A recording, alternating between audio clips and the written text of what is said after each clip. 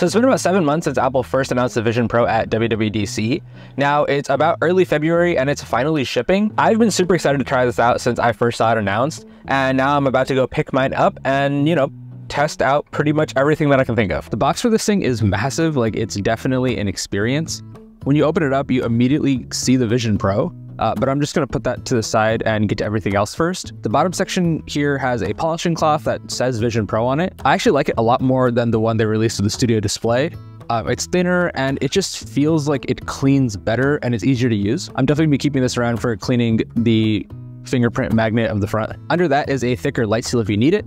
The Vision Pro has the thinner one installed by default. And in the top section, there's a big booklet that walks you through the Vision Pro, which is actually really cool, kind of like the one that comes to the Apple Watch Ultra. But you also have the dual loop band, which I've heard distributes the weight a lot better on your head. So I'll definitely be comparing that to the Solo band, which is like the default one that looks really cool and is in like all the marketing. There's also a braided USB-C cable, a 30-watt charger, and the battery pack, which feels pretty heavy, so I guess that's why it's separated to keep that extra weight off your head too. But getting back to the Vision Pro, this thing like feels solid, and it honestly feels like a lot of thought went into like every small detail of it. They even added a cover that goes over the front glass to keep it protected when you're not using it, and to make an attempt at keeping the fingerprints to minimal. So I've set this up and I spent a few hours getting familiar with it, and I think my main takeaway is that it's a really well-designed, like really good product. Like, I've tried a lot of AR and VR headsets, and this definitely feels like the best one given all of the technologies that currently exist. The aluminum chassis has intake and vents for the fans, which I haven't actually been able to hear yet, but it has gotten a little warm when I grab it from the front after like a long session of using it, which is also covered in a solid piece of glass that has a ton of cameras and sensors that are just visible under it, which is really cool to see just how many sensors go into creating an experience like this. Also in the middle of this piece of glass is the outer display, which is actually underneath a lenticular lens. So it looks like the eyesight is kind of inside the headset where your eyes would be.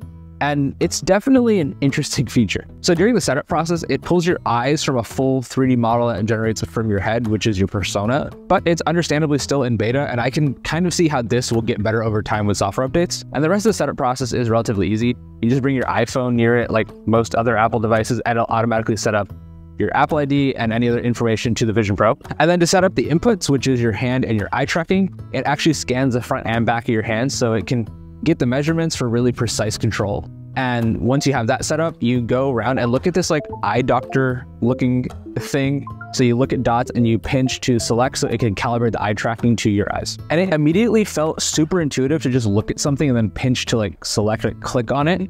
But after I used it for a bit, I did notice that it is super intuitive, but I also feel like my eyes would look at something. Then as I'd pinch to select that thing, I'd start to look at the next thing, which would then end up being selected instead of what I originally wanted to. This is really noticeable in the keyboard, specifically, at least for me, because I'd select the first letter and then I'd immediately start looking at the next letter, which would then get selected instead of the original letter that I wanted. I want to test this out more to see if it's like my initial excitement and my eyes just kind of darting around to really test out the eye tracking, or if it's just how I interact with the device and like the way that my brain works with looking at something and immediately looking at the next thing. Also, just from some like quick testing, I prefer the Solo band over the dual loop. And I know they say like the dual loop helps distribute the weight better on your head, but for me, I just found it more uncomfortable with my hair. I think just, you know, in general, I don't like straps that go over the top of my head just for comfort and like squeezing from the side of my head. But I'll like try this out more and see if like my opinion changes as I, you know, get it better adjusted or just use it more. The pass-through is also like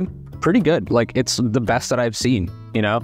I wouldn't say it's the same as like looking outside at the real world, but it is close. And like my personal benchmark for this is pulling up my phone and seeing if I can like actually use it and, you know, type, read text, and I was able to do that just fine. It does get a little noisy when it's darker.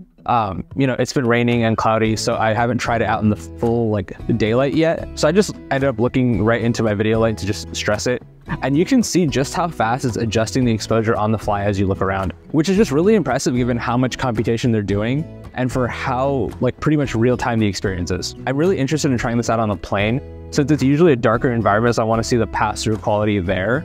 But also just like, what's this general experience like on a plane, given you're sitting there for a few hours, It's kind of the ideal scenario to have a bunch of screens in front of you, just put in space. I do have some travel coming up, so I'm excited to actually put this to use. So Vision OS is based on iPadOS, which I'm sure helped Apple get a head start on refining it for spatial rather than starting from the ground up to build an entire operating system based around this new concept. And all the apps, even the ones that are just straight up iPad apps running in Windows, feel pretty complete. Granted, there's some disparity between a spatial app having nice eye targets for you to look at versus an iPad app, which has smaller controls that might be harder to really get with the eye tracking, if that makes it. You have to try it to understand, but sometimes the smaller buttons in iPad apps are just harder to select with the eye tracking. So far, some things that really stood out to me are watching videos like the Apple TV and Disney Plus stuff, going through photos, especially spatial ones, looking at models in Jigsaw, which is really interesting to see the scale of things, and projecting my MacBook screen into the headset. And they all, like you'd expect, they just work. Photos and videos are really immersive, so you can make the screen as big as you want. And looking at an F1 car in your room is just wild and brings a sense of scale to it. And you can even take individual parts off of it and look at them in depth. Also, just being able to look at your MacBook and hitting a button above it that pops up to connect is a real AR experience. A lot of stuff on here and in other headsets has really been what I consider more mixed reality, where you have virtual content floating around you in your actual space. But true AR is when that virtual content interacts with the real things in your space. And I'll get into this more in the full review, but I think it's going to be an important part, at least for me, for spatial computing. Overall though, after the first few hours, I'm really enjoying using the Vision Pro.